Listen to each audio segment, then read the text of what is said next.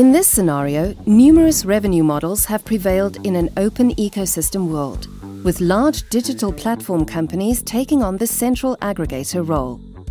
DPCs provide their technology and set the rules of the game, which funnels the variety available in the open metaverse ecosystem and allows DPCs to monetize their global content. Local content remains relevant but is supplied by partners.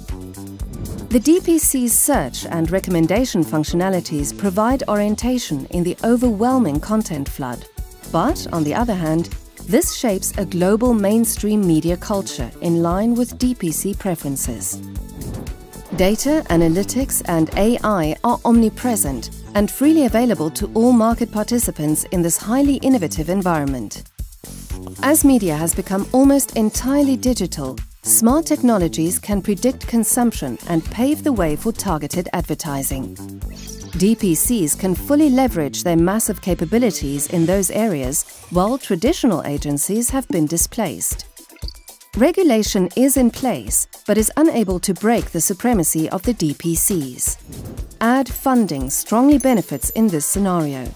The extensive availability of data allows for highly targeted advertisements that fully meet media consumers' needs.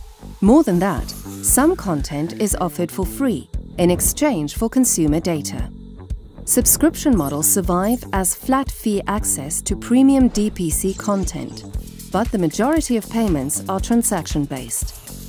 Alongside these, a new generation of blockchain-based technologies and crowdfunding platforms enable small local producers to monetize their content directly.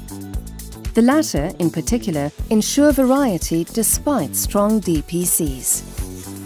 DPCs differentiate themselves with exclusive content and sports rights. Local producers benefit from partnerships with the large platform providers, but are making themselves increasingly independent through direct customer and payment relationships. In this way, the dominant role of DPCs tends to come under pressure.